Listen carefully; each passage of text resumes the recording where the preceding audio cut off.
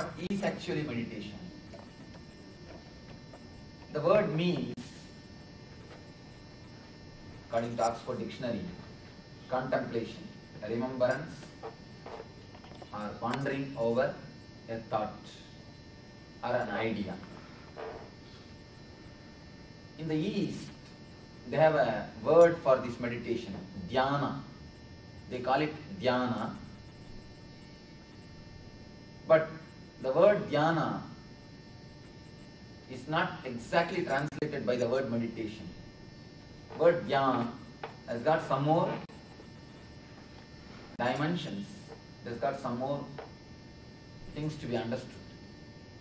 Let me give the meaning of dhyana.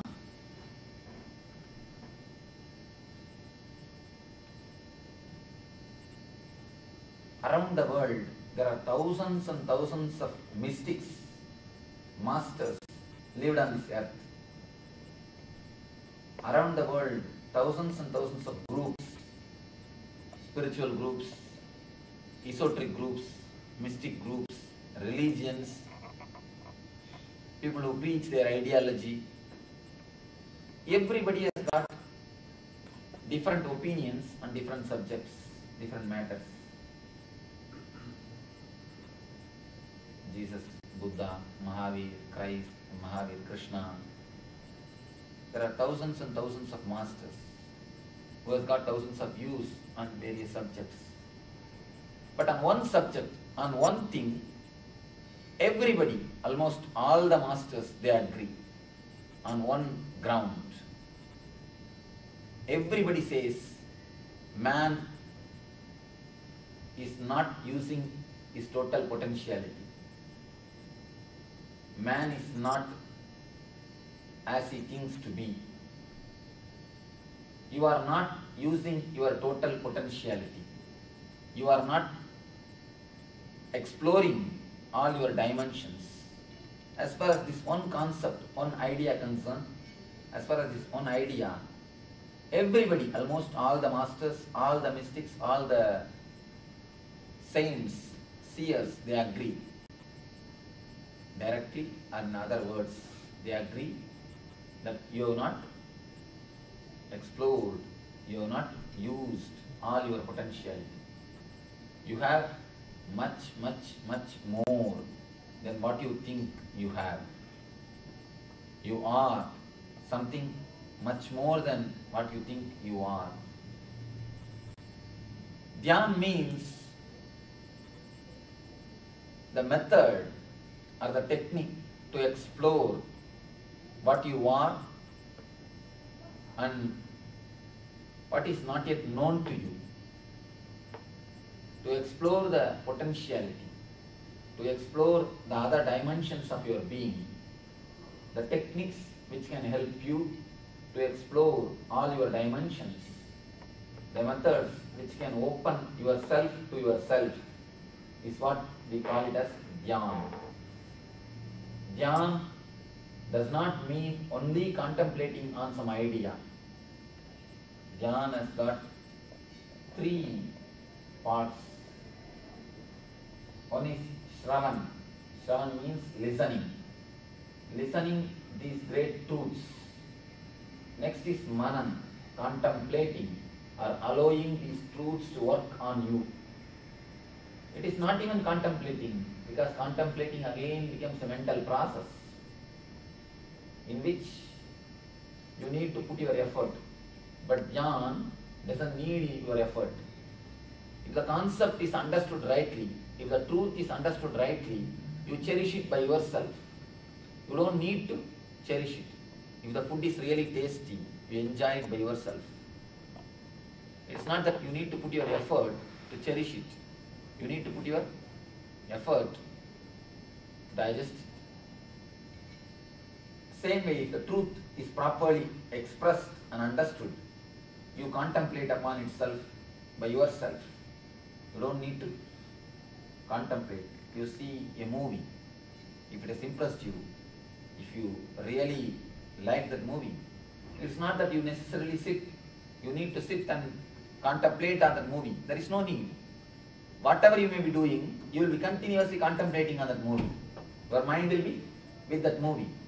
The same way, when the truth is understood in a proper way, when it is presented in a beautiful way, you just continuously cherish. Your mind enjoys being with the truth. Your mind enjoys to be in the truth. Then, once you digested the truth, once the truth has entered into your being, once the truth has worked its miracles on your being, the transformation expresses. That is what they call Nithyananda. There are 3 words for meditation: listening the great truths, allowing the truths to work on you, allowing the truth to express itself in the life. These 3 are the part of meditation according to the Eastern seers. Let us go to the next line. It's techniques. For techniques. What is actually meditation technique? You know, these three are the part of the meditation. What is actually meditation technique?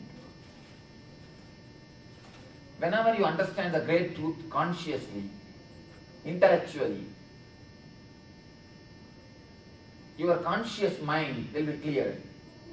But there are many things which is in your unconscious, which is in your subconscious. How to cleanse them? Most of us know that smoking is not good for the health. Many people say, I know that smoking is not good for health, but I am not able to stop. I am not able to drop. A small story. One man came to me and said, Swamiji, I read a book which says how much of trouble or how much of bad things we will face if we continue smoking. What all the ill health will happen to us. How much we are disturbing the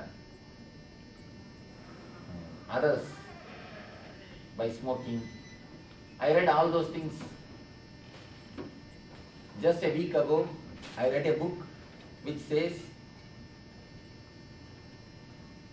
all the aspects of smoking. When you smoke, what you do for yourself, what you do for others. After reading that book, I stopped. I asked him, oh, you stopped smoking? Because I know that he's a chain smoker. You stopped smoking? He said, no, Swamiji, reading like that books.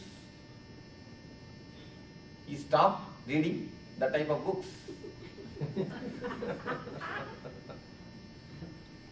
You see, whenever your intellect understands, your emotion doesn't understand. There are so many times, there are so many planes, your head understands it is right, it is wrong, but your heart never understands. Your heart seems to be in fight with your head. So whenever your heart and the head is in fight, you need a technique to touch your heart.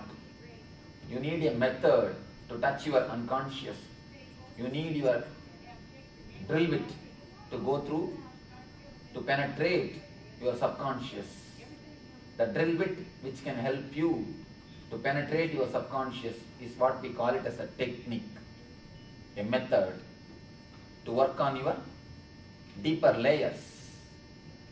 The man who has achieved the enlightenment, that is what we call in the East, your God consciousness, the ultimate. The man whose being has totally flowered, the man who has reached the peak of meditation, the man who continuously lives in the ecstasy, eternal bliss. Those are the people give the methods or techniques to explore your unconsciousness, to penetrate your subconsciousness. They design systems, techniques, and they present it to the world. It's like when you scientists, when you work on the outer world, when you discover something, when you invent something, you make a research report, how you started your journey, how you went through, and finally where you landed. You present your research report. The same way, enlightened people, they start working in the inner world. Scientists work on the outer world. Spiritual people, they work on the inner world. When they start working on the inner world, how they started, how they traveled, where they landed, they present their report, their research report. When Krishna presented, it is called Gita. One thing is sure, just like a science, science is very clear, logical. The facts and figures can be presented across the table, just like the science. Whether we believe it or not, whether we accept it or not, it is our trouble. But just like the science, the inner world can be presented. Inner world can be reached. Inner world can be penetrated by these techniques. When you use these techniques, you can be sure, just as you reach the things in the outer world by a proper road. If you take a proper road, you reach the goal. The same way, through these techniques, you can reach the experience of bliss, experience of joy, experience of the highest being, what Krishna says as the Brahman, or what Buddha says as the Shunyatva, or the eternal energy. It is verily possible to reach the ultimate state. It is verily possible to make your being flower, to make your being blossom into this very life, on this very earth. The methods which can make you blossom, that is what we call as techniques for scientists and those that think like scientists.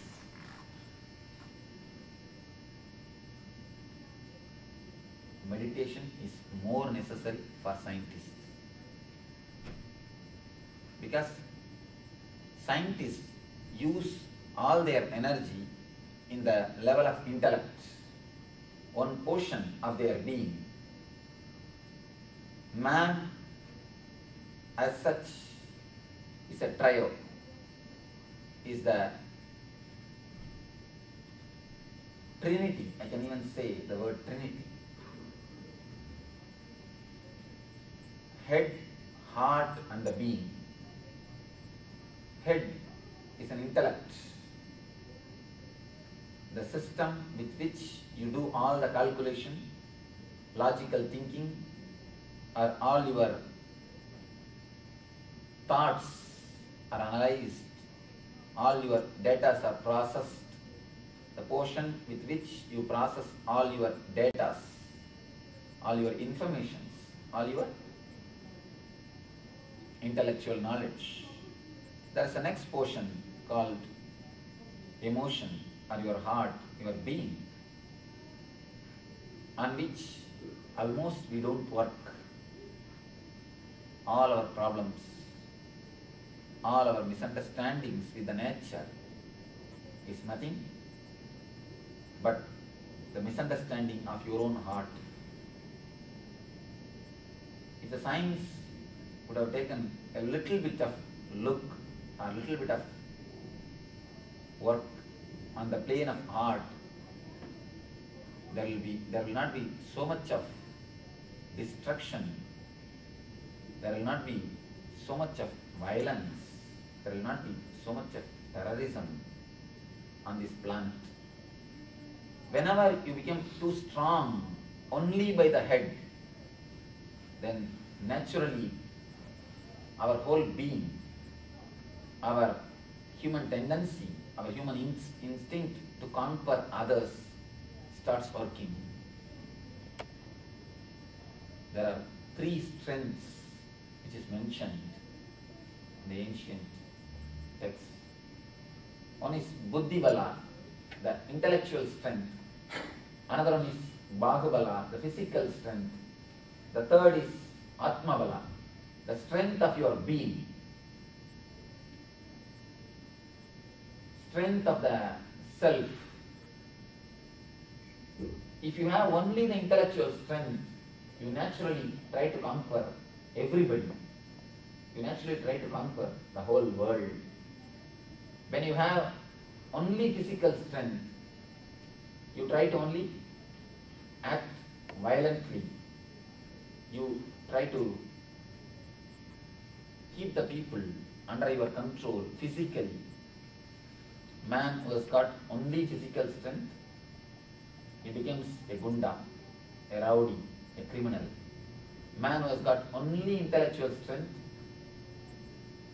maybe he may not handle the people physically, but intellectually, in a cunning way, he will keep everybody under his palms, under his thumb, under his hand.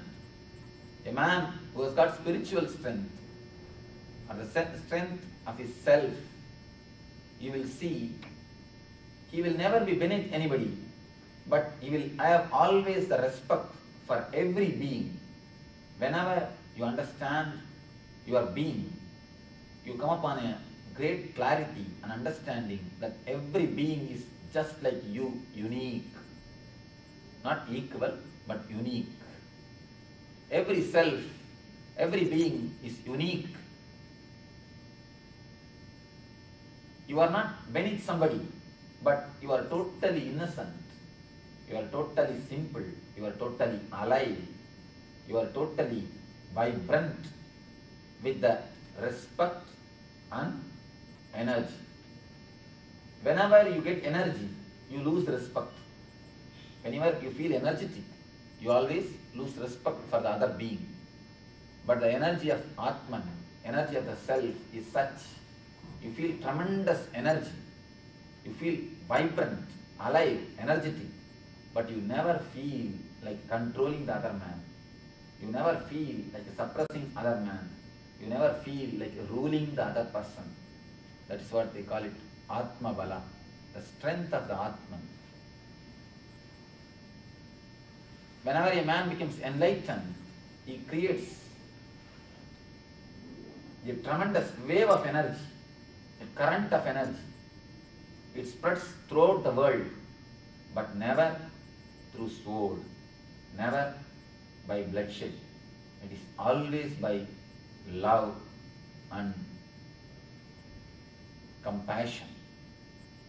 So, the energy which can be understood by the being, energy which can be created by the being, if it can be created by the scientists, the people who work on the level of head, on the level of plane, if they can come down a little bit to their other levels, other dimensions, heart and the being, you will see miracles on this planet Earth. We can propose miracles on this planet Earth.